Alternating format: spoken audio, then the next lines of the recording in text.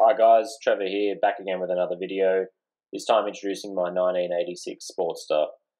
This photo was taken a few years ago. This is how I bought the bike.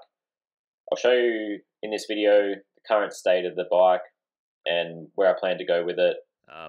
This is something I've been working on for a while. I've had it for a while, haven't sort of done too much to it. So this is just a bit of an introduction, show you what I'm working with. Just a low cost build.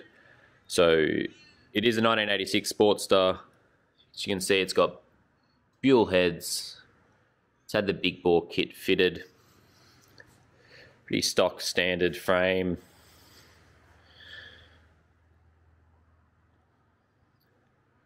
So at the moment I've got the tins off for paint.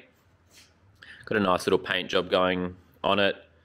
The idea with this bike is to do relatively low budget build, so a lot of labour will go into it, just cleaning up parts, but I don't want to spend too much money on it. So standard style sports tank will be on it, a little cut down guard.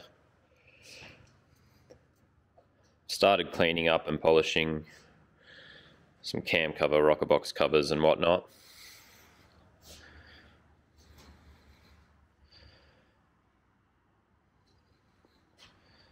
Stock wheels, got some nice little lighting and indicators, whatnot to go on it. So this will just be a good idea of what you can do with a budget build without sort of spending too much money. I bought this bike for about $3,500 with registration here in Australia, so really don't want to be into it any more than about $6,500. Paint job, luckily, is a favour from a mate who owes me a couple of paint jobs, so that'll cost me nothing. A lot of the parts I'm putting on this I'm sort of trying to pull out of stock, so I don't spend too much. So from here I need to buy some new shocks. I'm going to go with the Icon shock, which are made in Australia. No sort of speedo,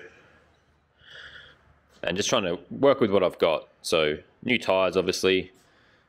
As you can see, things are quite rusty and crusty, so I'll use my vapor blaster and try and clean up and save as much as I can without sort of getting it too perfect. As I said, it's just a budget build, so should have the tins back in a couple of weeks.